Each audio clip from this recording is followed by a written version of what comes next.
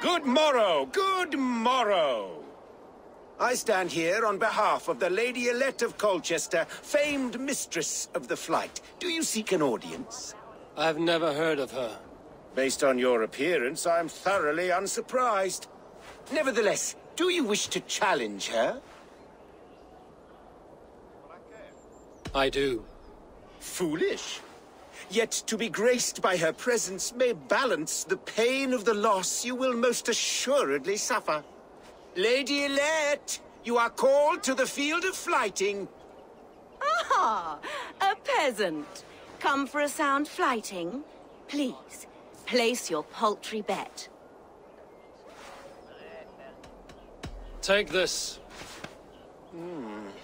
A pittance. But I accept on the lady's behalf. She will begin. I have heard much about you, and none of it good. You've the softness and brains of a sheep. My verses are known all across this great land.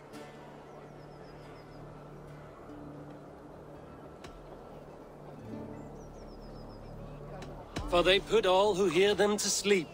Not bad. Oh, you think you're so clever, I'm almost impressed that you managed to blurt something out. Yet I worry our skills are too deeply mismatched.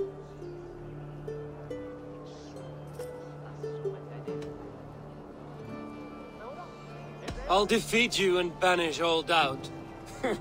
Lucky. I should almost take pity on one so bereft, of beauty, of wit, and of skill.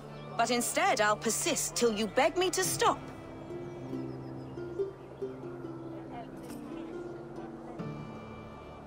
Lend a soul, for your words make me ill.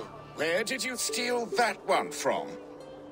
Thus the Lady Elect has been beaten at last, by the one she was foolish to doubt.